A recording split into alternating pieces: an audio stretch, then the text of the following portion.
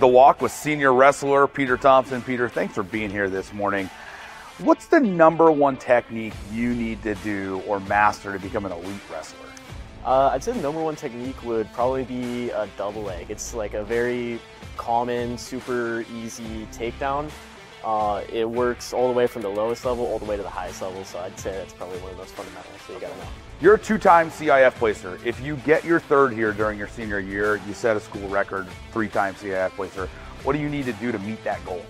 I think I just got to keep training hard, listening to my coaches, showing up every day to practice, keep lifting hard, and just keep putting in the work. Great. Coach Heber is beloved by you guys. What is the #1 thing that you've learned from him? Definitely just to keep showing up, keep working hard.